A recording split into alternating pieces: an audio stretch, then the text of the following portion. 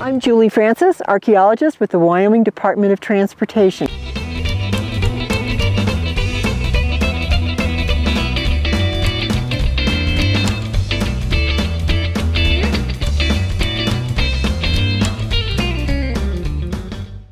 We are standing on the Beartooth Plateau at an elevation of nearly 11,000 feet next to the Beartooth Highway, US 212.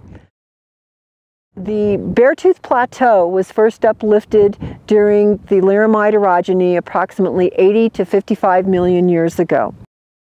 In this particular area, uplift continued up until about 2 million years ago, until the Ice Age, and we see a landscape here that has been sculpted by Pleistocene glaciation in many different ways. Off the top of this plateau down to the Precambrian core.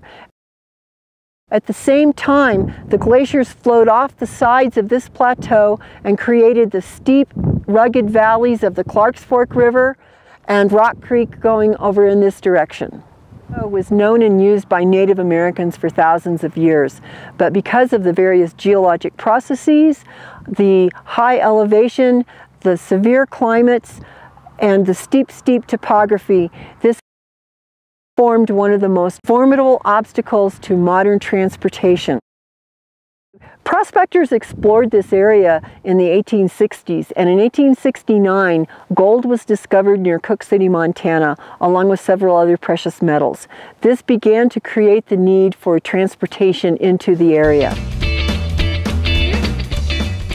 Yellowstone Park was created in 1872, and with the creation of the park also came the need to bring in tourists.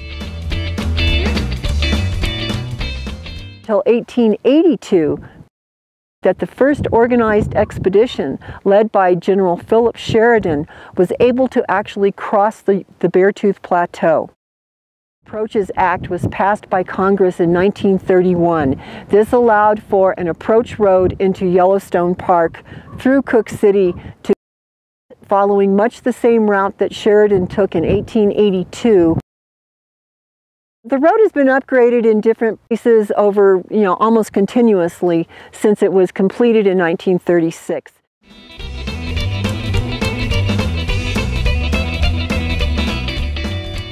Modern Americans and people from all over the world to appreciate the incredible geology and scenery and natural beauty of this area.